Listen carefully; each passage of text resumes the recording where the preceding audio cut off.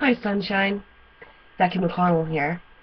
Thought it was time that I sort of shared somewhat of who I was. So, once upon a time ago, I had a dog, and the game wardens came, or whomever, bailiffs, they came and took her behind the barn and shot her. So that year, I just sort of put my name on the exams and let it go, and that was the end of it. Of course, I failed grade 4. The principal called me in and said, well, because you didn't do your work, you'll never be a nurse. They won't allow it, not when you failed a grade. So I said, okay, well, that's fine. It is what it is. And I carried on with my life and quit school again when I was in grade 9 because, I failed a grade 1, so what did it matter? And I went back again upon the urging of my now husband. So I went back and got my grade 12 and 13, at which point I was going to go into what was called the RNA course, and now RPN here.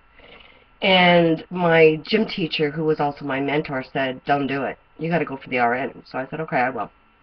And, by this time, because I failed 2 grades, I was now considered a mature student, thank God. So I went forward and I got my RN, and I worked for 25 years in the hospital. I loved working with the people. I loved my job, and I hate it. Hate it with a passion, the institution. For me, it felt like when I walked through the doors and they shut behind me, that I'd been locked up in prison. And, I just kept hoping and waiting and making applications to get out of there. One day I come into work, and I had assisted a woman in her death. And there was a beautiful dozen yellow roses. And I said to myself, thank you. I know I'm out of here now. So I made an application to go to a community site. And what I had to do was to develop a program and teach the what we call personal support workers. I had a week or 2 to do that and put it together and then go forward and teach it. So that was a lot of fun. Now, it was also the community health nurse at Curve Lake. And that involved another different type of skill set that I've never encountered, like doing proposals and things. So that was fun too. And then I went on, and in the second one where I was teaching the program, and then it moved into a community liaison coordinator, bigger name than me. And I worked in that and was very, was clicking along and loving it, and then management changed, and no matter what I did, I couldn't convince them that what information I had was privileged information, and if I were to share it, I would find myself in front of the College of Nurses, and that wasn't going to happen. So I quit. And then I just went on about my way and, piddled here and piddled there. Now, we've always had a business. Back in the day, my husband had a horrible boss, and I said, well, just start your own business. And he hemmed and hawed, and then, of course, it took another man in business to finally get him to move. He's a master tech. They don't have any trouble finding work. So we had that business, and then it morphed into, well, we sold it and hit the road and traveled the world and come back and picked it all back up again.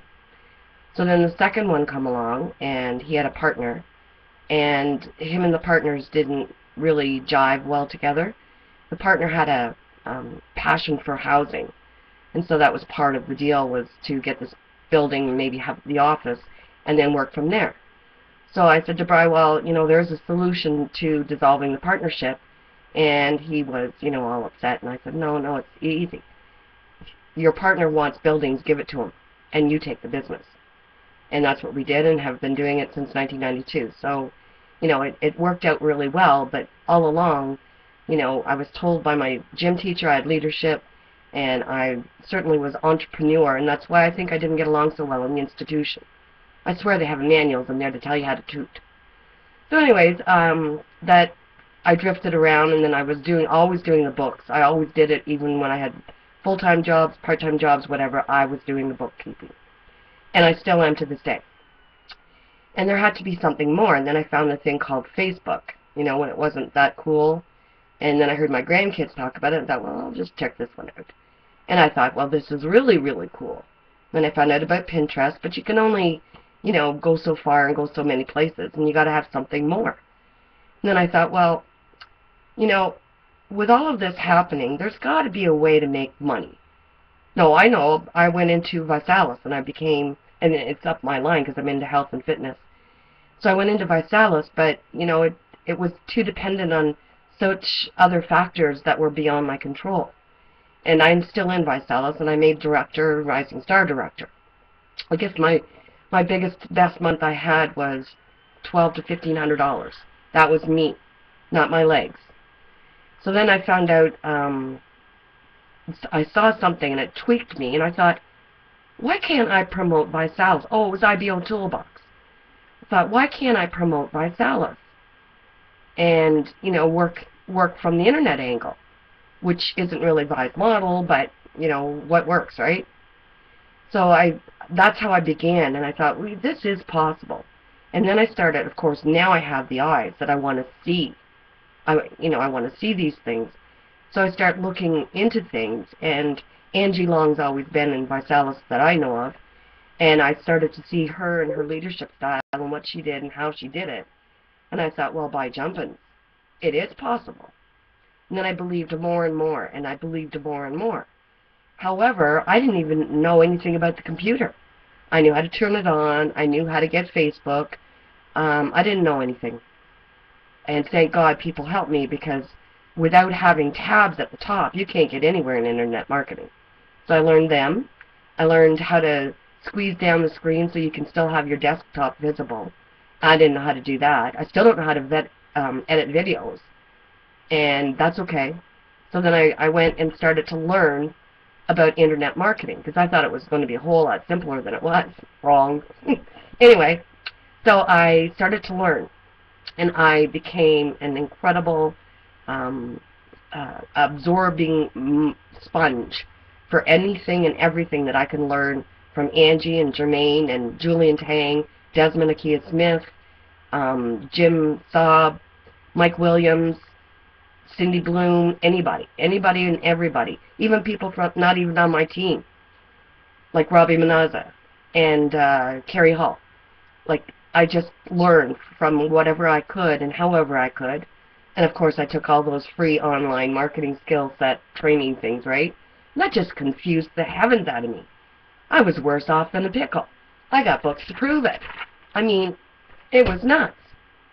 So when I finally got to the affiliate beast mode, that's when all the little bits and pieces started to come together. So now that was in early February, and now here I am in mid-May. And back in March, maybe even February, March, April for sure, I found myself ranking the first page of Google for videos and content, because it's all about content. And so that's where I am now, and now I'm learning how to market it and how to get it to start monetizing for me. And I gave myself permission to learn this. And so far, obviously, I've done very well. And now it's the marketing side of it. And connecting with people and staying real and being in touch, that's never been an issue. What is an issue is how things work, like an autoresponder, and setting that up.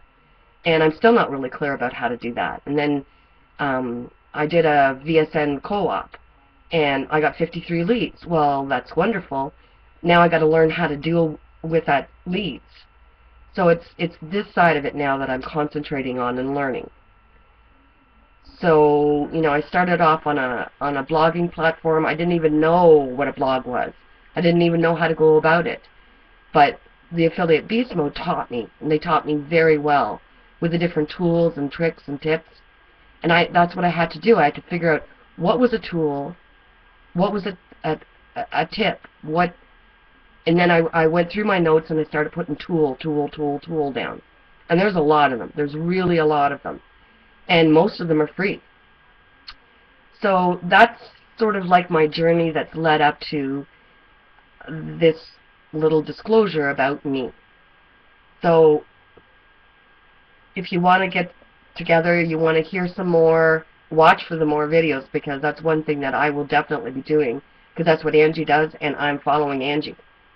And I'm not a follower, but I will do what works. I'll do whatever it takes, because I intend to retire my husband. He's been looking out to us now for the past 10 years or so, and it's my turn now, and I also want the residual. I want us to be able to take trips that we want, have the grandkids to where we want to go. I want to get out of here in the winter. This is just a major, major goal. And I will do it, and I can do it, courtesy of online marketing. So if you want to get to know more, just check the button down below. Just go ahead. Click the button below, and you'll find out always, and then connect with me on Facebook.